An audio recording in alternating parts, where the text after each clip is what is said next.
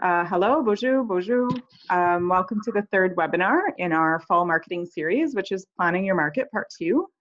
And just to share with you a little bit about LFFC, we engage with over 90 food and farm co-ops across Ontario. We're involved in a wide variety of projects that are all aimed to support our member cooperatives to grow and to source more high quality products from producers across Ontario. The first presenter that we're going to hear from is Jessica Kelly, and Jessica is the Direct Farm Marketing Specialist with the Ontario Ministry of Agriculture, Food and Rural Affairs.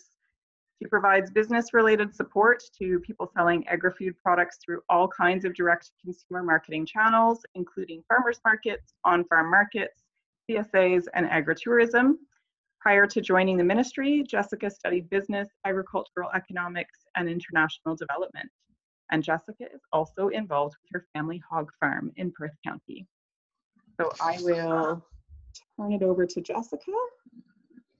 So today we're going to be talking a little bit about costing and pricing. What I'm going to talk about is really some some sort of base fundamentals when it comes to sort of approaching some of these calculations and analysis that should be done. So often I run into people who kind of feel this way about numbers. They're looking for $6.19 at the hotel and they just don't know which direction to go and they don't even know where to start. So that's sort of the focus of my portion of the presentation, is really some basic fundamentals. A lot of these things you could do like back of the napkin kind of math, we like to call it. You don't necessarily need extensive technology skills or spreadsheet skills to do a lot of these things, but some good sort of fundamental approaches and techniques to use when looking at costs and price. So throughout this presentation, I'm going to sort of draw upon a little case study. So the essence of the case study is essentially, we've got a farm family in Norfolk County that started growing some strawberries. They were quite successful selling them at a local farmer's market. They decided to add value and they wanted to extend their season, so they started making their strawberries into jam. Last year, their strawberry crop failed, so they bought strawberries from another farmer to maintain their customers.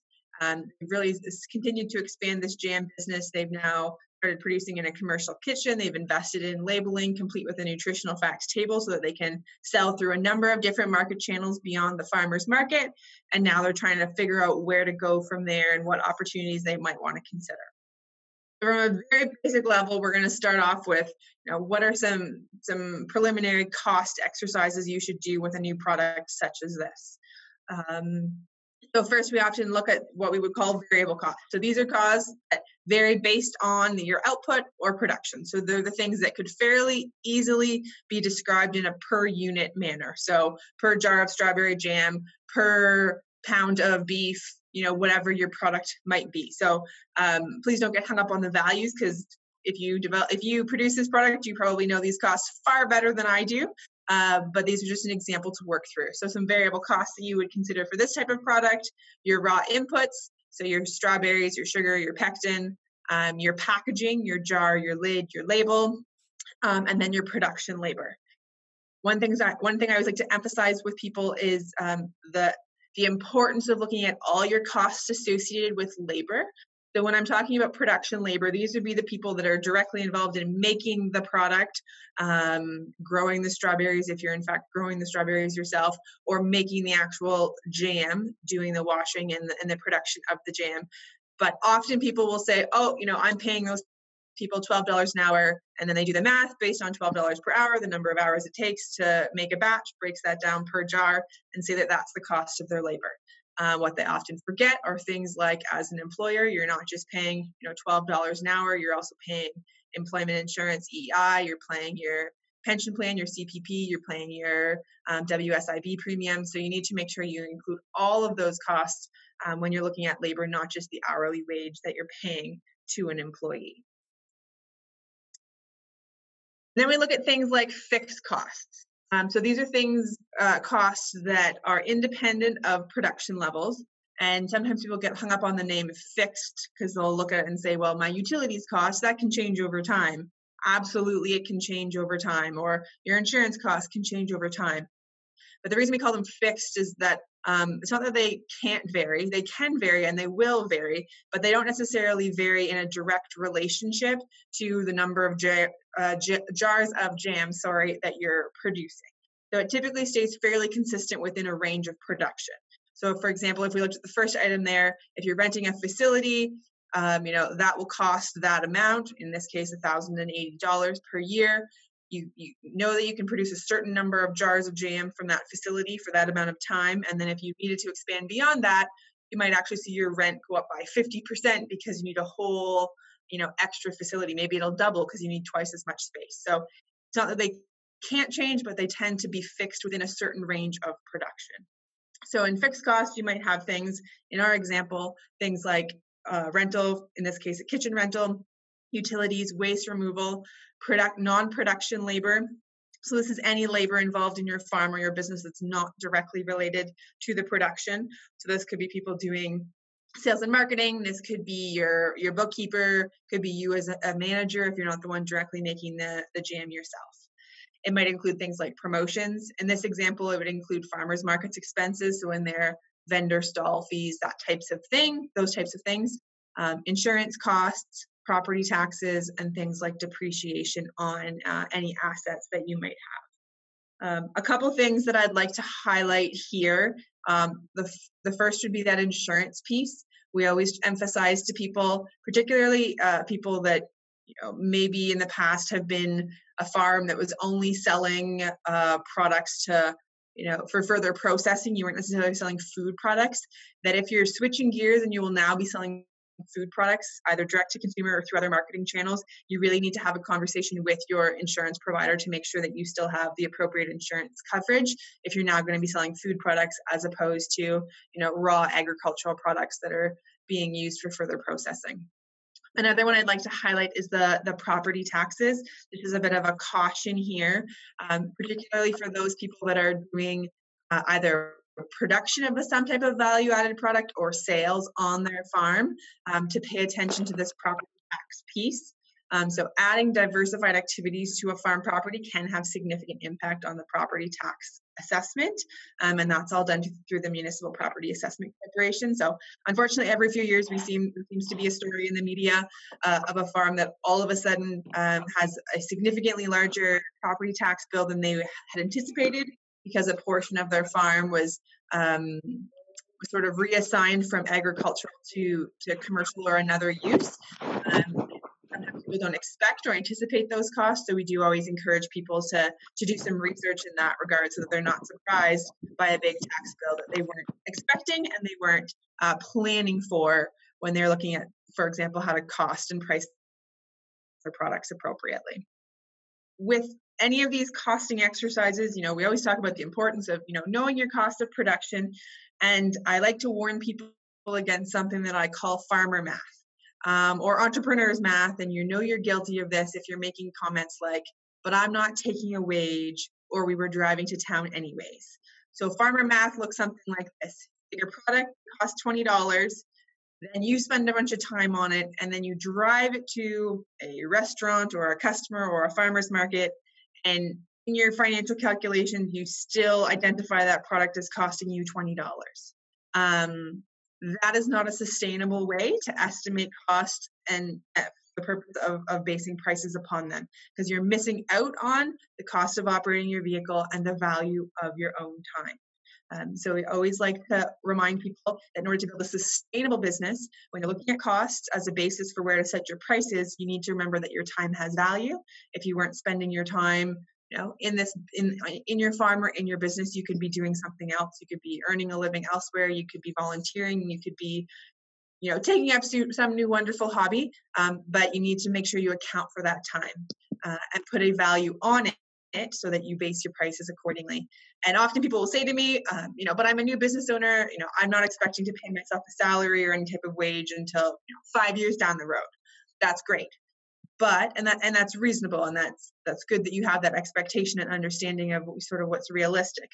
But if in year one you're setting your prices for your products based on your costs, if you don't put anything in there, any cost for your own time, 5 years from now, isn't magically going to be money that just appears for you 5 years down the road. You need to account for that and budget for that money that you want to have later in your prices today.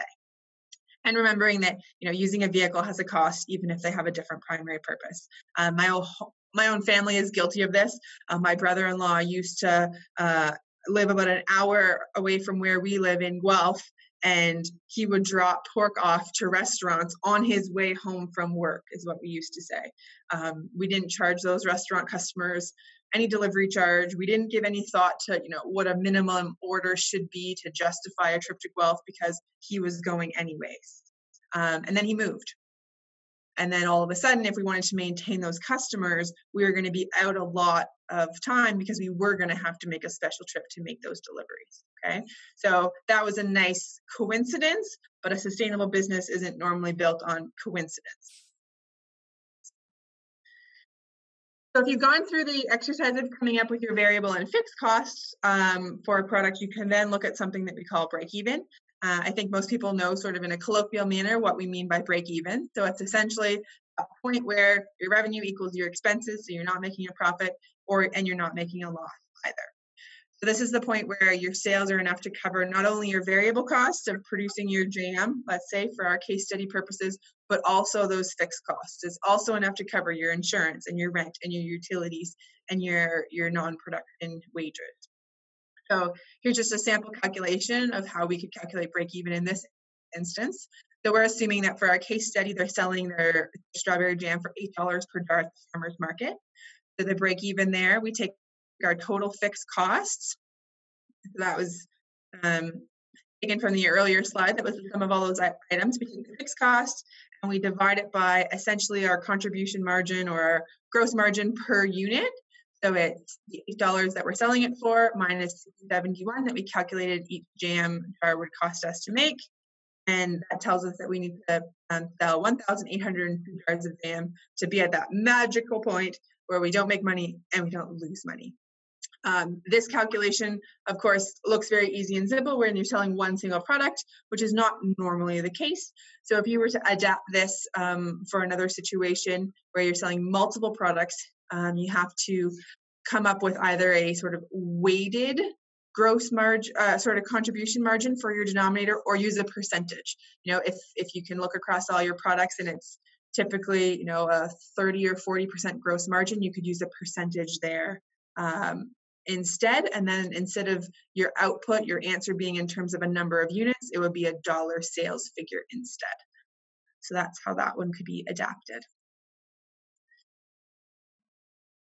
There's another tool I wanted to mention, and I saw this concept. It's not particularly revolutionary by any stretch of the imagination, but I saw it presented by someone who works for Farm Credit East in the United States with direct farm marketers, and she really, really highlighted it as an important thing to do. So what you see there on the left is essentially what most of us would have if we spit out our QuickBooks or whatever, our bookkeeping software is what we would, if we asked for an income statement, we would get something like that. You have your income, you have a whole bunch of expenses lumped together, and then you have your profit or loss at the bottom. So in this instance, in this example, they have a loss of $62,000 at the end of the year.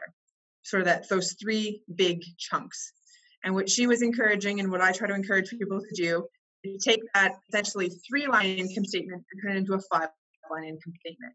You're taking that big chunk of expenses and trying to separate it into your variable costs. So your things that are directly relatable to what you're producing, what you're selling, and then those more fixed costs or overhead type costs. So then you end up with sort of 5-line system. So your sales, you subtract your variable costs or your COGS, then you get that gross margin, and then you separate out your fixed costs before you get to your profit. Now, the value here is that it just provides you a little bit more information. So if we look back on this previous slide, the company had a loss of $62,000. It's very hard from what we see here to diagnose the problem there. Whereas if we break it into a 5-line income statement, one of two things will be true. Either we have a negative gross margin and a negative profit, or we have a positive gross margin and a negative profit. And even those two different scenarios can tell us a little bit more about the situation and how to diagnose it. So if the gross margin is positive, that means that on our individual, sales of jam jars, we're making money on individual jars, but we're essentially not selling enough jars to then cover our fixed costs. So in that instance, our options are sell more to increase the number that we're selling, and as a result, increase our sales, and hopefully sell enough more that we can cover those fixed costs, or alternatively, somehow figure out how to trim down those fixed costs so that you can make a profit. If you're in the second situation where both the gross margin and the profit are negative, that means that you have a pricing issue, because your actual sales, every time you sell a jar of jam, your price is not enough to cover even the variable costs of producing that product. So just by essentially reorganizing our bookkeeping structure to get more information, you can learn more to help diagnose some of those financial and or pricing issues. Here's just an example, again, from our case study of what a 5-line income statement might look like. The other thing I've done with this 5-line income statement is added a second column that's a percentage. So this is just a simple vertical analysis. So each item is a percentage of sales. So the variable cost, 34% of sales, gross margin, 66% of sales, etc. And the nice thing here is that it gives you another sort of comparison piece. So if you were to be comparing year over year, sometimes, especially if your business is growing and changing a lot, it's hard to compare dollar value figures from year to year because things are changing and it's not apples to apples. So sometimes comparing a percentage year over year is a better indication of how your performance is doing over time. Also, if you're lucky enough to have the opportunity to have other businesses in the industry that you can sort of do some benchmarking analysis with, having something like this, your businesses might be different sizes or scales, but maybe something like comparing some of these percentage numbers is something that would be valuable and telling and would help you to learn from others in the industry or others with similar businesses. So then switching gears a little bit from sort of that costing piece to more on the pricing side. So the first thing I wanted to talk about on sort of the pricing piece is just one clarification around terminology that often people seem to get hung up on. So that's distinguishing the difference between a margin and a markup. So in this example here on the slide, we have our farmer business that's selling a product to, let's say, a retailer for $5, and that retailer is then turning around and selling that product to $10 to the end consumer of that product. So the question is, what's the margin for the retailer in this situation, and what's the markup for the retailer in this situation? So margin is $5 or 50%. Markup is $5 or 100%, which is confusing. How can something be $5 and be 50% and $5 and 100%? So I just wanted to walk through this calculation to show you the difference. So when we're talking about margin, the margin, if we look at just the dollar value difference, it's the difference between the $5 and the $10. That's where the $5 comes from. The grocery retailer gets a $5 margin. But when we convert that to a percentage, we're looking at it as a percentage of the end selling price. So it's essentially working backwards. So if you look at the calculation at the bottom there, we take the 10% that they're selling for minus the 5% cost to them. We divide it by the $10 price that they sold it for, and it's a 50% margin. So 50% of that selling price is theirs to keep as the sort of intermediary in this step. Markup is based on cost.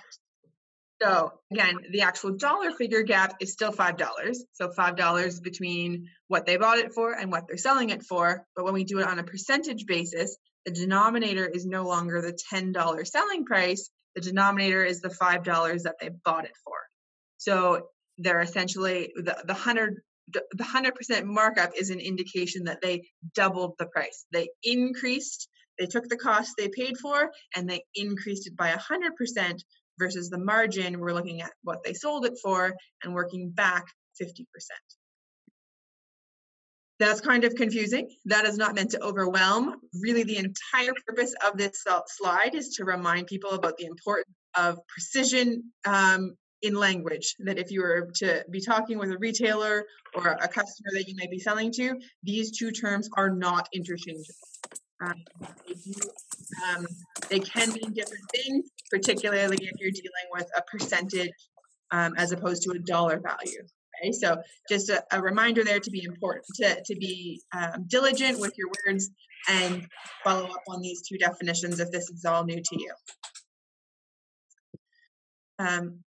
Another piece that's really important when we're talking about pricing that can't go ignored is this reality of the volume and price dynamic. So this is particularly important when we're looking at opportunities across a range of different marketing channels. So this graph I created from a tomato greenhouse that I visited and some of the financial pieces that they shared with me. So in their case, they showed this is essentially the situation that they're dealing with. So the blue line represents if they sell all their tomatoes at retail price. The bottom axis is the pounds of tomatoes sold, and the vertical axis is the gross margin. Whereas the sort of turquoise line that has a much flatter slope to it, that's if they sell all of their products at wholesale. So if they wanted to, let's say, have a $100 gross margin, they could either sell 50 pounds at retail or 200 pounds at wholesale, okay, to make the same amount of gross margin to then be available to help cover their fixed costs. So I think it's really important to, when we're talking about costing and pricing, we can't leave volume out of the equation because depending on what market channel you're selling through, there might be different opportunities for volumes. You might be able to sell more through wholesale channels, but you're also going to be selling at significantly lower prices in most cases. So as an entrepreneur, as a farmer, as a producer, this is a risk that needs to be considered and a dynamic that needs some close consideration.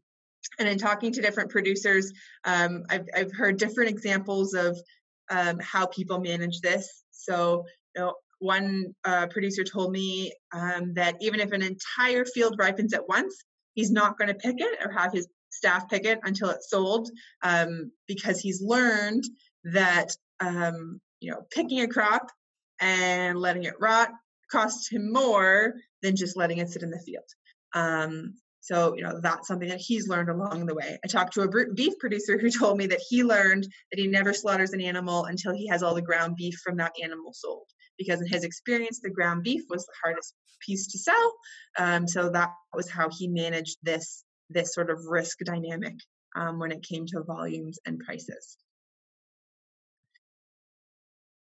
One of the common questions we always get is sort of what is a reasonable price? And if someone is doing direct to consumer sales, so selling at a farmer's market or through an on-farm market, I always encourage people to do some mystery shopping. Go around to some competitors, look for whatever your product is, look to see at the grocery store, a farm market, food festival, what your product or your category of product tends to sell for. That's one really simple and really important way to figure out what might be reasonable for your prices. If you're selling through wholesale channels, that can be a little trickier. There are some online resources. So there's a website called Organic Price Tracker. And then Agriculture and Agri-Food Canada has a horticulture wholesale price report that you can look at if you're selling unprocessed products. I also heard from a number of, I asked some chefs and some retail buyers, I said, how should a farmer even begin to know what a reasonable wholesale price is for their product? And in many cases, they told me that, if they had an interest in local product, they were totally comfortable telling a farmer, your product right now, this is what I could get that for at the Ontario Food Terminal. Or similar products to yours, that's what I could get. This is what I would have to pay right now to get that from my distributor or from my wholesaler. And a number of them said, I'm willing to pay a little bit more for local, but they need to at least be in the ballpark. So, I'm happy to tell them kind of what my alternative options are for sourcing the product that you're offering. When we talk about prices, we, a fundamental framework that's a good basis for the whole discussion is, the 3 C's of pricing. So what are customers willing to pay?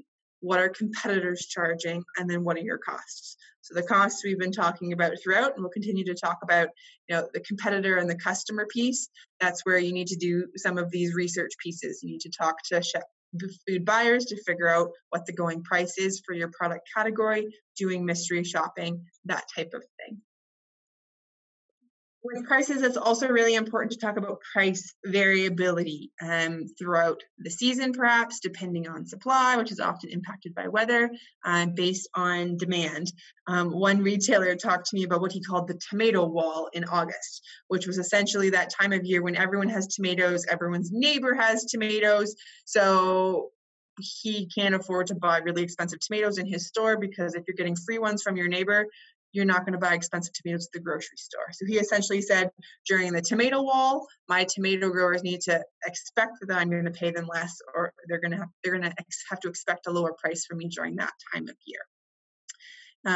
There's also a lot to be said if you're doing direct marketing for appropriate seasonal pricing of products.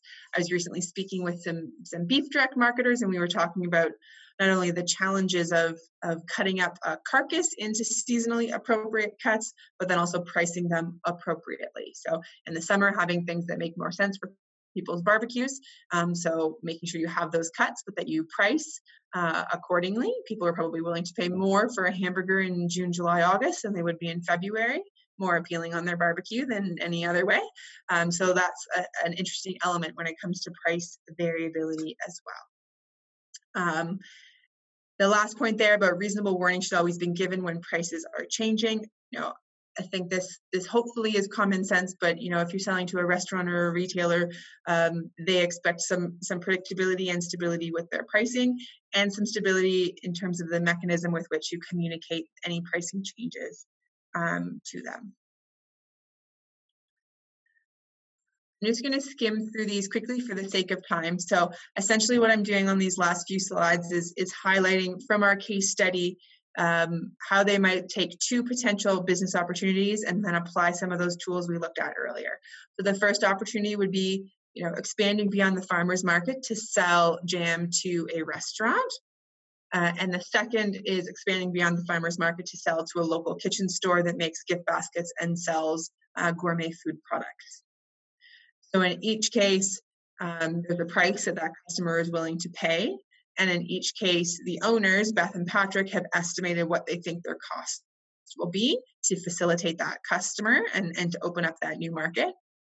So break even is a tool that they might look at, for each new opportunity. What are the new fixed costs associated with it? What are the new sales associated with that channel? What do we think will sell? What's the price they're willing to pay? What's our cost to produce?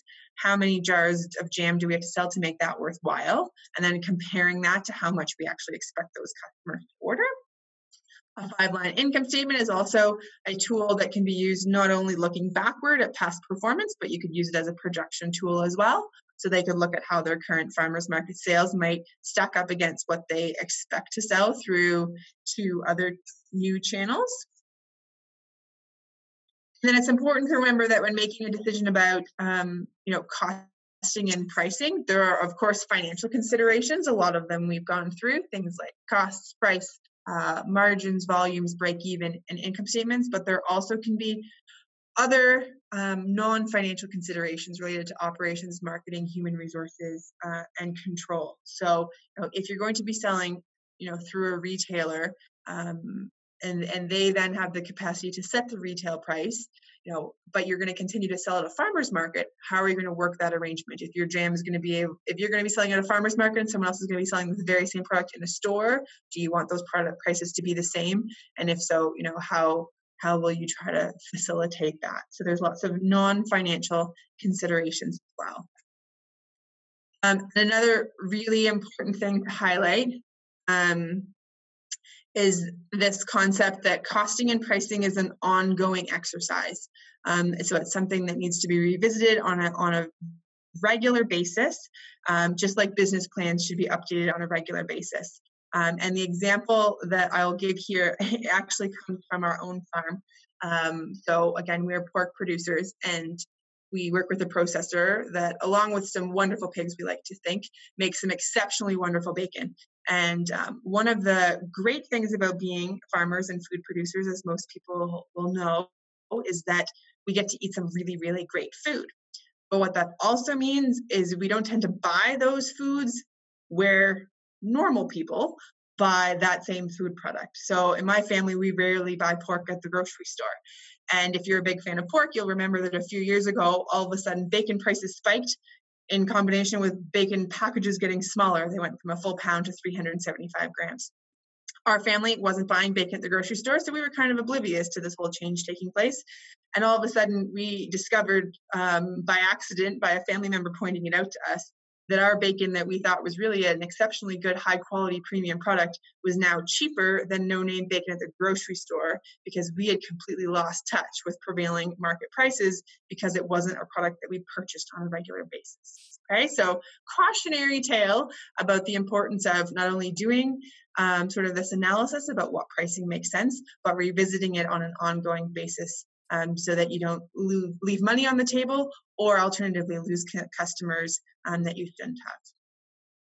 So just a couple resources here, and I'm happy to email these out or share them, because obviously this is not the easiest way to copy down URLs, but we do have some great cost of production information across a huge number of crops and different livestock products, done by a colleague of mine out of our Brighton office, that are really great. And then from some other organizations, there are some good sort of one-page business plan templates and budgeting databases, particularly for people who are not financially inclined, but know that they need to make a little bit more effort in terms of doing some careful planning in this area.